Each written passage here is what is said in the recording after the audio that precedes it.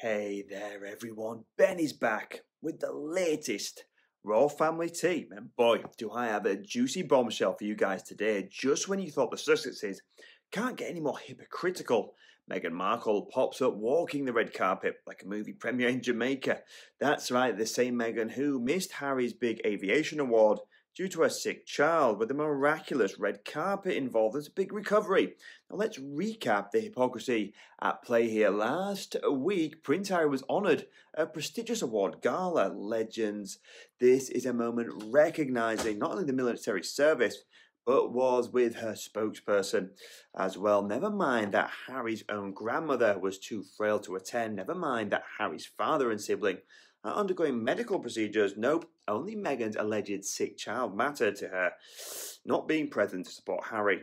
Well, it's amazing what a week can do, because here comes Meghan sashaying down the red carpet in a film premiere in Jamaica, soaking up the spotlight. I guess that illness miraculously cleared up, and Meghan is doing what she does best in front of the cameras. Now let's face the conventionality time illness of those ghost children are getting ridiculous. Archie and Lilibet only seem to fall sick when it gets in the way of Meghan's plans, whether it's stealing the focus from the late Queen's memorial or supporting Harry. These mystery ailments pop up at any time on cue. It's an insult to any parent whose child has actually battled an illness. Now, Meghan wields her ghost kid's fake sicknesses as a get-out-of-jail-free card, and the way she parades around just days after missing Harry's big night proves what a narcissist, spotlight-hungry hypocrite she is. Her craving for fame and fortune trumps everything, even her own husband.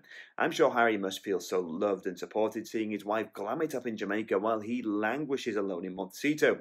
It's clearly a marriage of convenience, not love or partnership. Meghan will always put her own ego first. Frankly, it looks like jealousy. Saint Meghan off to Montecito can't stand being out of the spotlight. She wants all the attention to herself. That's why she makes up excuses to avoid supporting Harry.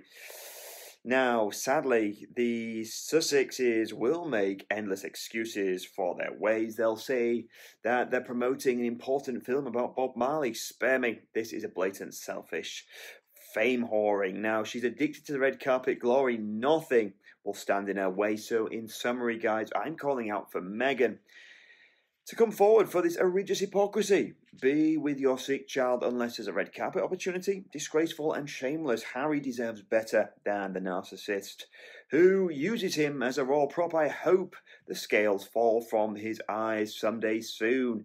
Now, as your humble correspondent, I won't stop reporting the uncomfortable truths about the Sussex squad.